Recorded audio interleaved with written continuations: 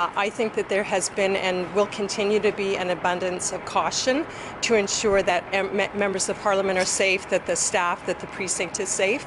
So I feel satisfied that everyone has the right motives in terms of making sure that safety is paramount. So I feel confident.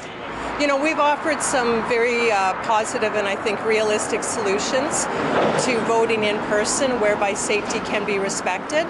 I think that there's still a lot of kinks that would have to be worked out, and you know, schools are resuming. There's a lot that's resuming. We have to be able to continue life in this COVID crisis and do it in a safe way, and I think that includes for parliamentarians. There are some very responsible ways to vote whereby you don't have an excessive amount of MPs in the House. That is also better than, I guess there's one extreme of electronic voting where one vote that would normally take 8 minutes might take an hour and a half, and we don't know who's actually counted.